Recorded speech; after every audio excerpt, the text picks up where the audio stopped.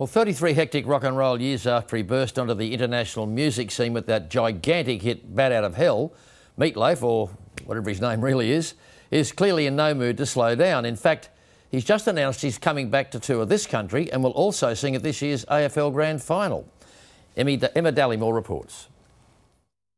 All right, Meat. This is Aussie rules. This is an Aussie rules football, and the correct way to pass it, believe it or not, is that. All right, okay. I'm glad you know. It's a good thing he does. First of all, the news is out. You're heading back to Australia. I am, yeah, and it's an incredible show, and we have a new album, which that's what we're doing. We're mixing right now. This is a much more personal record for me. It really goes about a lot about how I feel about myself and about how I feel about the world. And how I feel about the world is the world's gone to hell in a handbasket. That is the album title, back to that rock and roll sound and happy to confront his own demons. You mother, you look at me on do it.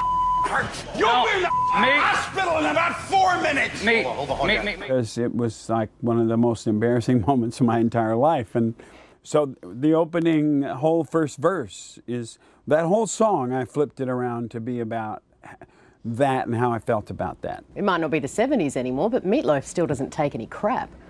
Oh, no, I never did. You never will, right? No. No, I don't. No. Really, you really don't want to deal with me. You have no idea.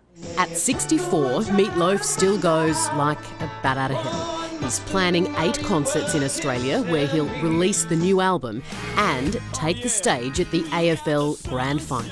Oh, I watch Aussie Rules. I said I would go as long as I didn't have to wear those shorts.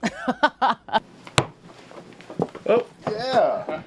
Well, probably also you got to be running. These days, there's just one person he runs around for, his newborn grandson, Revel Young. I said, where did the Young come from? And they went, Angus. How did that sit with you? Fine. Okay, here, you ready for this one? Yeah. Baby, they get in the car, right? Now you figure the odds on this. They get in the car at Cedars-Sinai down in Beverly Hills, get out of the parking lot, turn on the radio, and the first song that comes on the air that the baby hears is Bat Out of Hell. Get out. True story. So Angus Young can go shove it.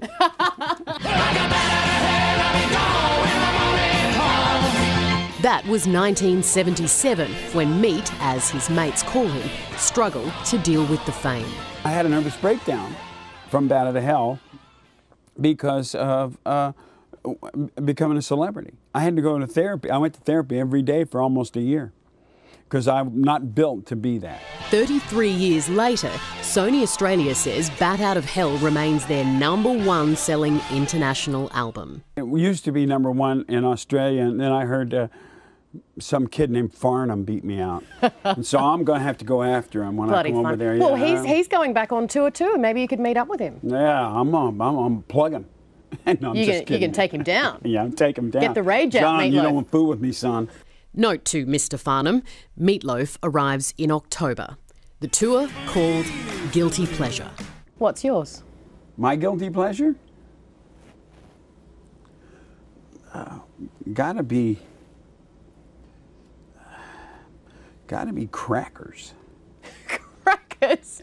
You have no idea. I absolutely, all kinds of, anything crunchy. Not quite sex, drugs and rock and roll, but he's pumped nonetheless.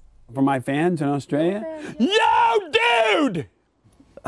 In case you've ever wondered, Meat's real name is Marvin. Doesn't have quite the same ring to it, does it?